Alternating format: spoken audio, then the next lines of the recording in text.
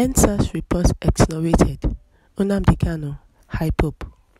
Lawyer Ejimako says, "You're welcome to the news."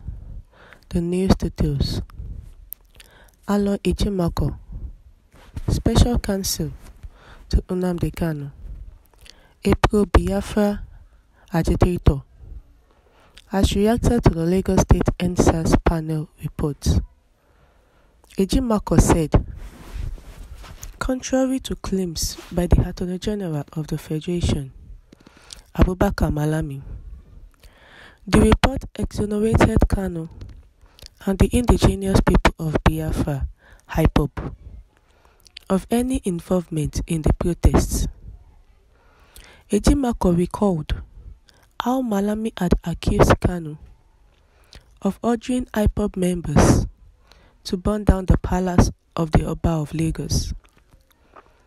Malami had alleged that the Ipob leader had hijacked the Endsars protests. He claimed that the Biafra agitator took advantage of the Endsars protests to create mayhem that led to the death of security agents. The Attorney General of the Federation, AGF, said Kanu seized the protests through subversive and inciting statements. But the Lagos Endsars panel report, as released earlier in the week, had no mention of Kanu hijacking the protests. Reacting, Ejimako berated Malami of failing to mention those killed during the protests. Ejimako said, "The report exonerated my client, Nnamdi Kanu, and the indigenous people of Biafra, Ipob. If you recall, on October 22, a day after the last two hearings, after which my client pleaded not guilty to the 7 amended charges, the Attorney General came out with a press release, which he ruled out very wild allegations that were not on the amended charges. One of the principal allegations he made against Nnamdi Kanu was that the ringleader in the Endsars protest, was that he was a ringleader in the Endsars protest.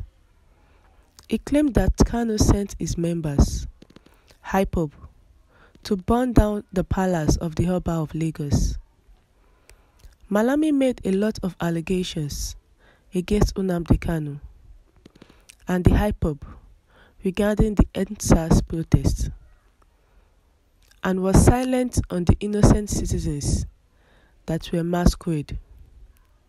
Now, this report that came out has confirmed that innocent citizens as high as 11 were massacred. I have a copy of the report and I went through it.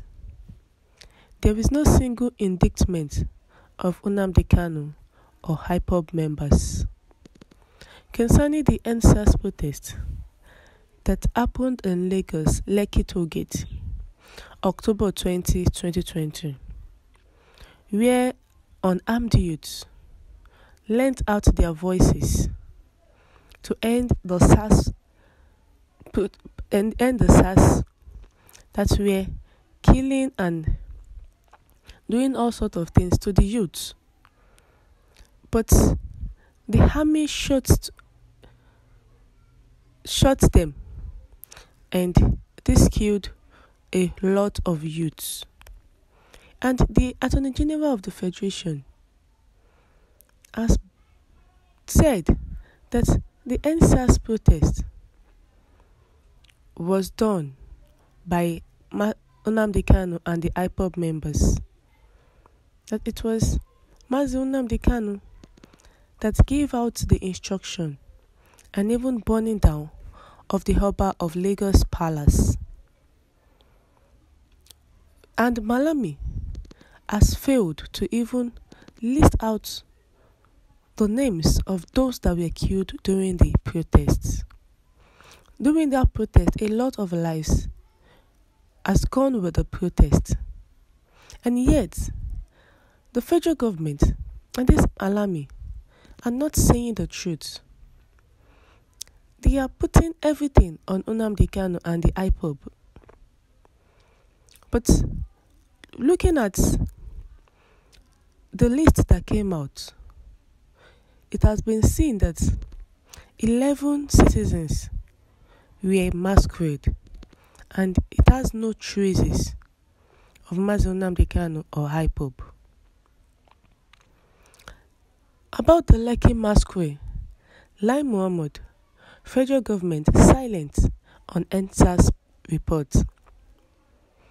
The Minister of Information and Culture, Lai Mohammed, has remained silent days after the release of the Lagos Endsars panel report.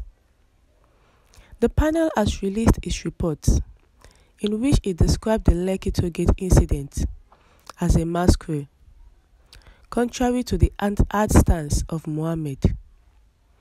On October 20, 2020, soldiers had shot and killed some Nigerian youths protesting against police brutality under the tag Endsars at the Lekki Tollgate in Lagos State.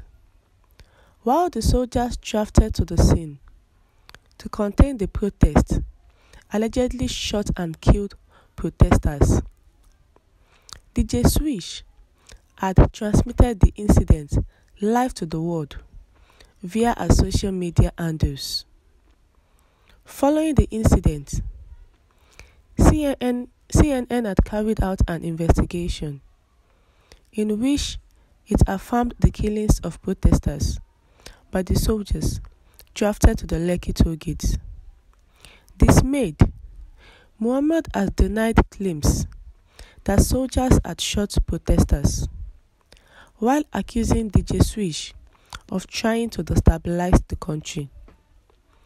Mohammed also claimed that some proponents of the protest used the alleged massacre to paint the president, Muhammadu Buhari-led government, in bad light before the international community.